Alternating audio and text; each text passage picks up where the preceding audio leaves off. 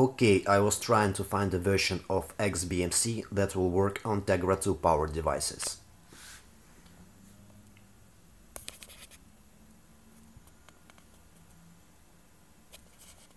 This custom nightly build of XBMC 12 Frodo is available for download from www.xbmcandroid.com. So let's see how it works. Let's see what we can find in movies section.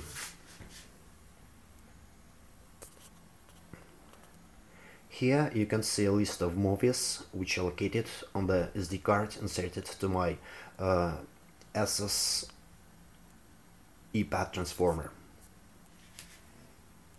All films have some brief information which was provided by Kinopoisk service.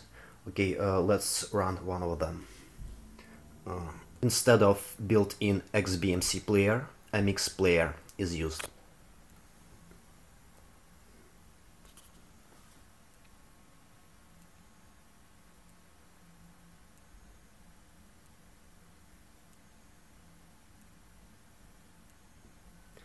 So videos are played without any lags on my tablet. Unfortunately, by some reason, this custom version of XBMC were not able to include my TV series to its library, so you need to go to Files to open your shows manually. Something like this. Okay, here we have True Blood folder, and as you can see, there is no description, and you can see only file names. Okay, let's run it.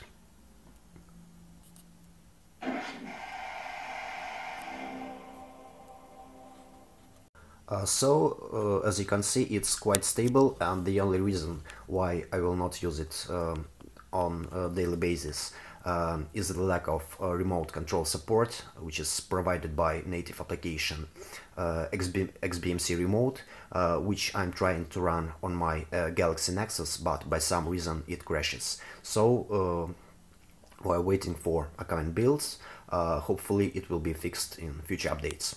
See you!